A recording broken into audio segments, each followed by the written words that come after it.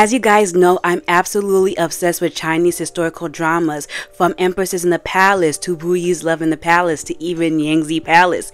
Your girl has literally watched them all.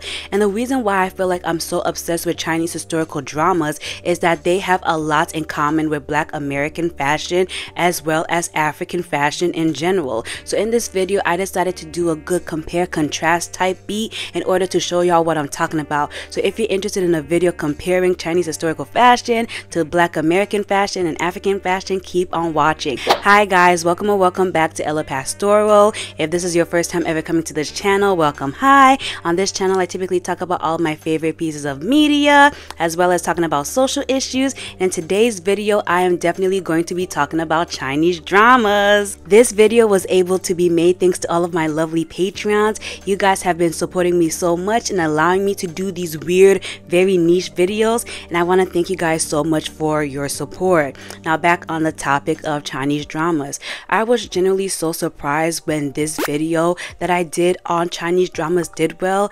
I did not think that there were any other people on this side of YouTube that would be into Chinese dramas, and I found y'all. So I decided that I was going to finally make this video because there were some things that I was noticing in these Chinese dramas that just look so similar to the culture that I'm in that I had to say something. So the first thing that I noticed definitely has to be the whole topic of hair pieces and added hair. So when I first started watching Chinese dramas, the one thing that definitely stood out was the intricate hairstyles that made up the fashion. I'm definitely going to be putting pictures on the screen for you guys to see, but when I started watching Chinese dramas, I was like, oh my gosh, these girls have such intricate hairstyles. And obviously the history of China is one of the longest / most extensive / most documented histories of the entire human race. So obviously I'm super generalizing in this video, but when you look at historical Chinese dramas, you can see that there's just so much beauty to be seen, and the intricate hair pieces and the way their hair is styled is definitely a part of that culture. So from this hairstyle to that hairstyle, I've noticed that in these Chinese historical dramas, the way that you were able to demonstrate your status and role in your society was definitely shown in your hair and how well styled it was practically. Like I said, the whole entire history of China is long and extensive, and there are literally different dynasties that make up China as we see in these historical dramas, but I just wanted to point out some of my favorites, mostly from the Qin dynasty because I believe that it is the longest Chinese dynasties. So the two hairstyles that I noticed that were very similar to hairstyles I see in Black culture have to be the Tuan Toe and the Yan Wei. The Tuan Toe is a simple large round bun that is styled at the top of the head and is described as resembling a decorated mantua bun. And this hairstyle may or may not have a Yan Wei / swallow tail below, and I got this information from one of my favorite Tumblr pages of all time. I'm going to be putting their ads on the screen for you guys. They are just such a good historical reference for people who are obsessed with Chinese dramas like I am, and I definitely wanted to shout them out because I definitely like to lurk on their page just to learn more about Chinese fashion, Chinese culture, all of that. And I'm definitely going to be putting pictures on the screen to show you all of the different ways that people have styled the Tuan Toe as well as the Yan Wei style, because if you guys look at how intricate these added hair pieces are and how they make the hair bigger and this, that, and the fourth, you can really tell that these ladies put a lot of time into making their hair styled like that. And I feel like the importance of hair is something that was demonstrated a lot in Chinese dramas, but also in African American culture. Like for example, this hair is literally the same as my natural hair, but my best friend took a while to do it because of how detailed it was, and I just feel like that is something that Black watchers will definitely relate to. And like I said, these hairstyles are very intricate and they give a lot of volume to the hair. And something that I noticed that is very similar between historical Chinese dramas and Black culture is how big the hair got. The specific subculture of Black fashion that made me think of these historical Chinese hairstyles definitely has to be the hoochie mama aesthetic. aesthetic. And so it was very hard to try to find a good definition of the hoochie mama aesthetic because it is seen as like borderline derogatory, and people just hate black women, but they really hate like black women who are like promiscuous or whatever, as is typically associated with the hoochie mama aesthetic. But I just find the hoochie mama aesthetic to be so gorgeous, and even though people hate it, I feel like there is beauty in the hairstyle. And I'm just going to be inserting a bunch of pictures of what I mean when I talk about the hoochie mama hair aesthetic, because as you can see by the pictures on the screen, the hair gets really big and vertical, but there's also horizontal elements that I feel like are kind of similar to the historical Chinese hairstyles. Like for example, this hairstyle is a hairstyle that I see a lot of people utilize when they're going for the hoochie mama aesthetic. And if you pay attention to the intricacies in the curl pattern and how like you have to specifically curl the hair in a certain way to get it that voluminous, it gives it a very complicated look, and that is very reminiscent of what we would see in the early 90s. But you mean to tell me like these two hairstyles aren't very like complicated, very intricate? I see the beauty in both of them, and I really feel like this is where my love of Chinese drama started from, because it's so similar to my own culture. And like I said, with all of the intricate weaving that the hoochie mama hairstyle has, it kind of reminds me of braids. If you guys had watched the historical dramas that I mentioned in the beginning of the video, you know when these high-ranked ladies would get ready, it would literally take 2 of their servants to get their hairstyles to be that intricate. And I know what they are showing us in these historical dramas isn't 100% true.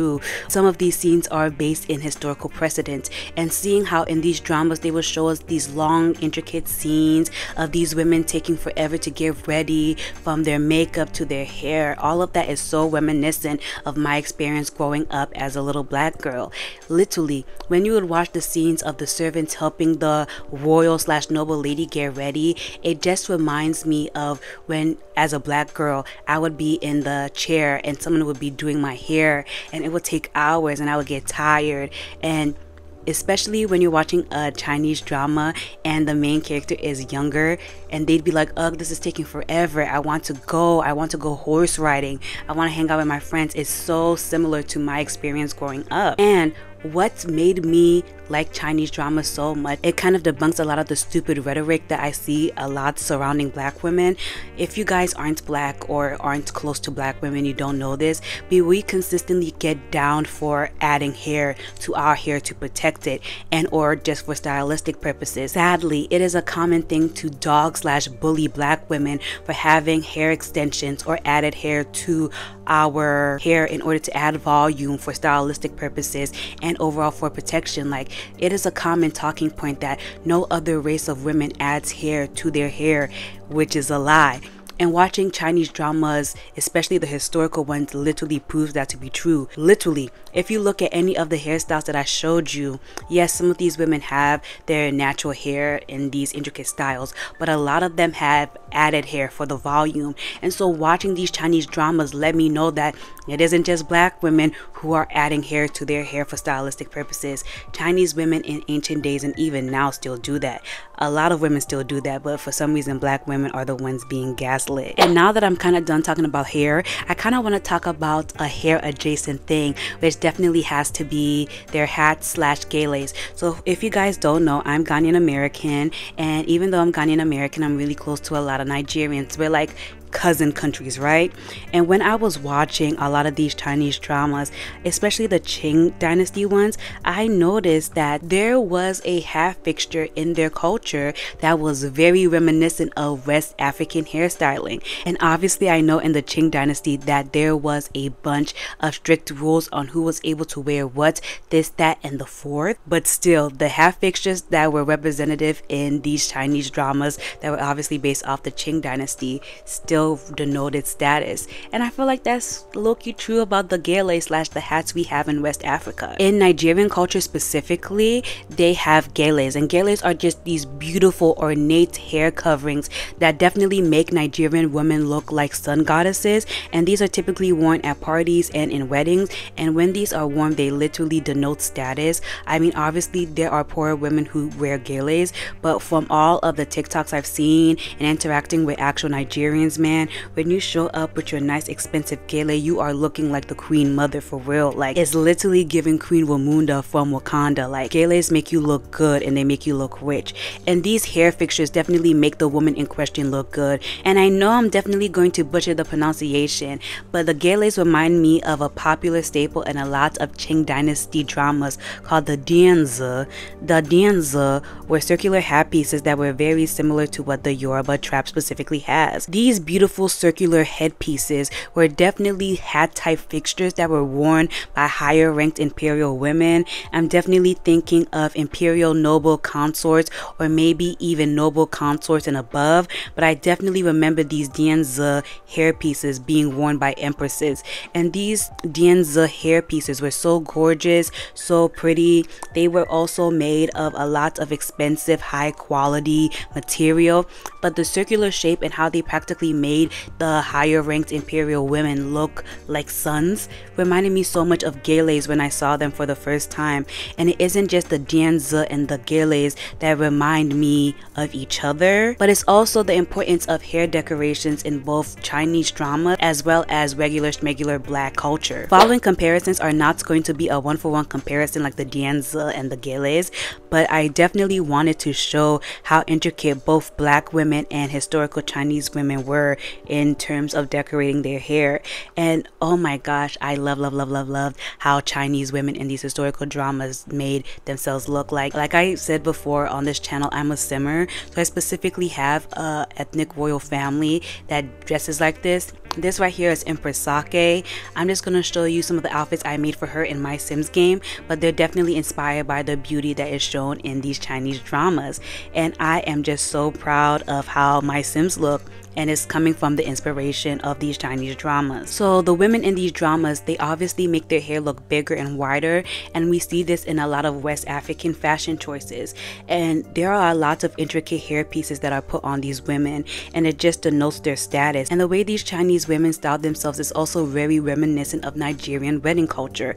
I'm definitely going to be inserting pictures here. Obviously, the country of Nigeria has a bunch of tribes, so I'm going to do my best to represent as many as I can, but specifically the women I want to talk about have to be the Igbo women of Nigeria. These women are known for their beautiful wedding culture. If you're on TikTok, wedding TikTok, you see them all over the place. And the way the Igbo women specifically style their hair is using the material coral, and the coral is very well known for the Igbo women. Like, once you see these coral hair pieces and jewelry pieces, you know that is a Igbo woman, and it just makes them look so good. It makes their hair look big and wide because they want a good base to then style their hair, just like the women in these Chinese dramas, but they eat down bad. The importance of natural materials in order to decorate these women is important, and the Chinese women in historical dramas are also shown to be doing that. So it is rumored that in order to have these beautiful gorgeous hair pieces, the Chinese women in historical dramas and even in real life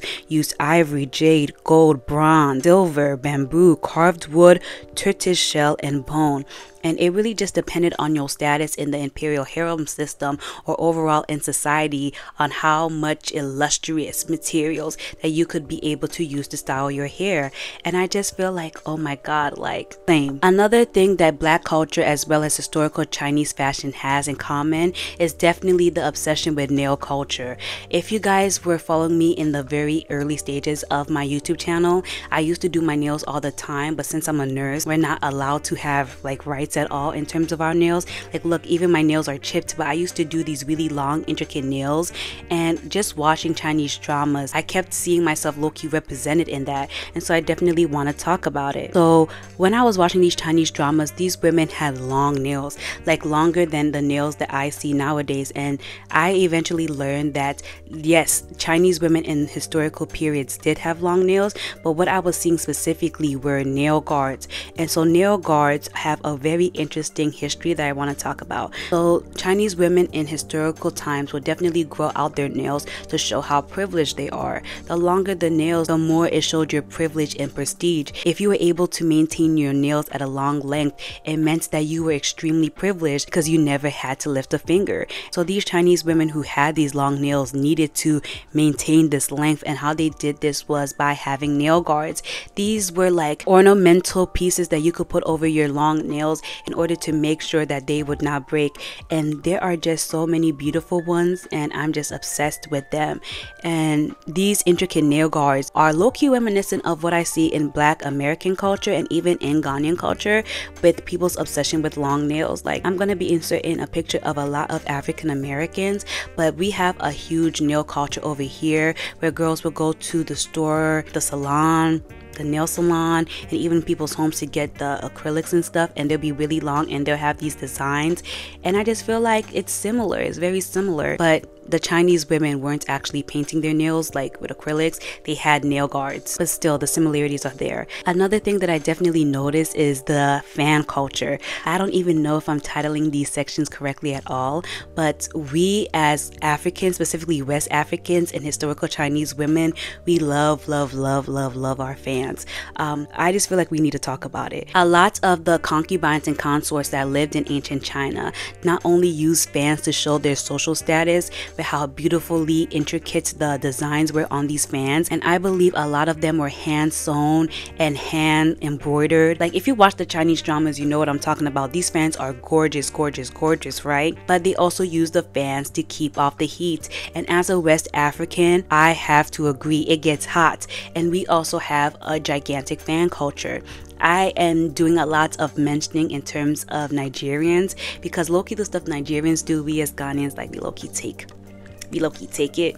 But if you guys had seen any videos of traditional Nigerian weddings and even Ghanaian weddings nowadays, they have these gigantic fans, and low-key I feel like these fans take the place of a Western bouquet. Like, you're more likely to see a fan on a West African bride than you are going to see a bouquet in the hands of a West African bride. And just putting these two pictures side by side of a Chinese consort versus a Nigerian bride, you can see that the fans are low-key a part of the uniform at this point. And seeing how these ladies will talk with these fans, how they will use the fans for intrigue in these dramas was just so interesting, because like, yo, it's giving Nollywood, it's giving Gollywood low-key. And I just feel like it is so much fun to just watch Chinese dramas. I will always say how much I love Chinese dramas, and I think I'm gonna be coming out with a video soon talking about all of my favorite Chinese dramas, because I need more people to watch them, so when I talk about it, y'all don't get confused. I want to make videos on Chinese dramas. Like, the video I made breaking down the harem system was one of my most fun videos I've made this year, but I can't keep making videos if y'all don't know what I'm talking about. And yeah, thank you guys so much for getting to this point of the video. It seriously means a lot. If you guys have gotten to this point of the video, please comment a swan emoji. I want to see how many of y'all are real ones. If you guys want to further support me, please make sure that you hit the thumbs up button, comment. I reply to almost all of my comments. It's low-key a lot, but I love talking to y'all, and I'll definitely see you guys in the next one. Bye!